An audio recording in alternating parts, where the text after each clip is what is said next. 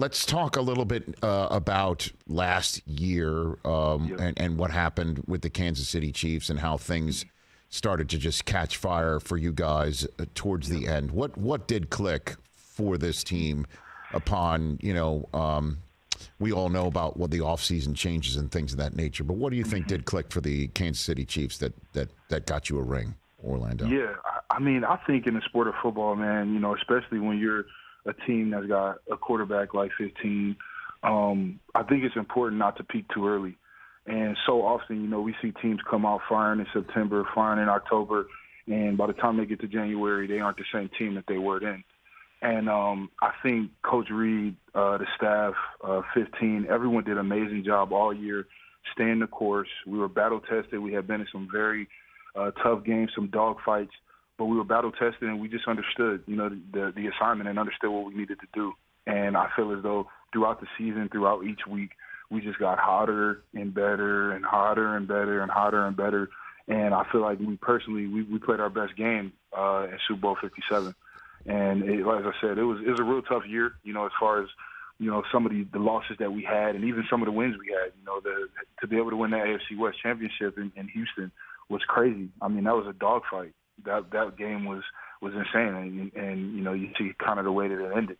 But, man, I mean, and there were so many different games like that throughout the season that really tested us, and we were able to prevail. What was 15? You referred to Mahomes by his uniform number. What was he like coming back in the huddle after he hurt his ankle and you knew something significant had happened? Yeah, I mean, he kind of, you kind of felt that energy on the sideline. It was just like, Pat's one of the most fiercest competitors, and it's the reason he's the number one player in this league, because of the way that he competes and the way that he approaches the game. And he's got a ton of faith in his work ethic. So coming in that huddle, I mean, it was just kind of understood, like, hey, man, we're here for a reason. We didn't come to play in the Super Bowl. We came to win it.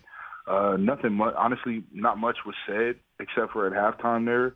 And I mean, it's like I said, it's just one of those things, man. You kind of understood. We had been tested all year. 15 had been dealing with his ankle, and I mean, man, it's just he's one of the most fiercest competitors I've ever been around in my life. You got an example of that? Because we're hearing more and more about that as the winning and the championships now are beginning to pile up. Now that it's multiple, you got a good example of his competitive spirit, Orlando? Yeah, big time, man. I mean, I think take football aside, they play a little bit of basketball in the locker room, and it's nothing seriously competitive, but Pat's gonna make it competitive, and he's real big on winning.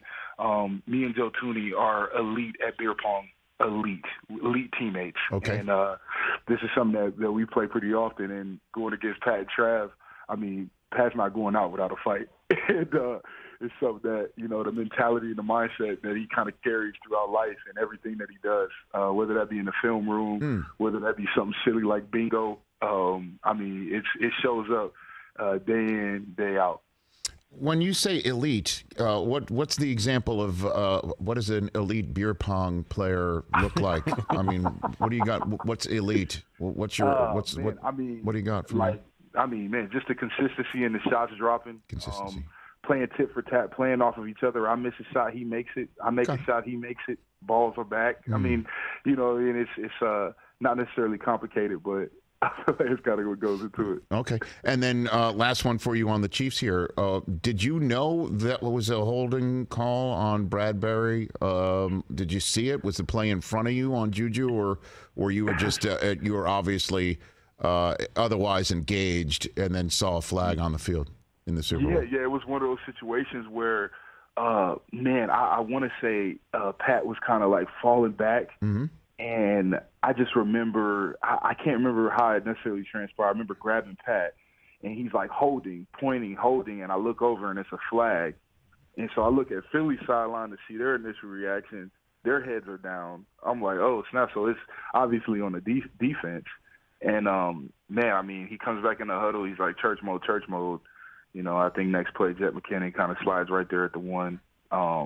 We were taking knees and trying to get the ball centered up. I mean, it was crazy how it all transpired. Taking knees is called church mode in Kansas City? Is that what you're saying? Yeah, church mode. Yeah, church mode is like situation where you don't want to score. Don't ask me where it started. That's more of a question for Coach Reed. Okay, Coach sorry.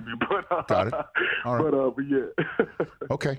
So, but right away, the clock management math was done on the spot, so everybody knew, and so it wasn't just McKinnon having a dawn on him around the 2-yard line to slide down in bounds. It was reminded in the huddle prior to all of that. That's what you're saying. Oh, big time. And I don't ever want to take credit away from any player, Sure. but I mean, it's the NFL, man. Normally, all of those situations are practiced.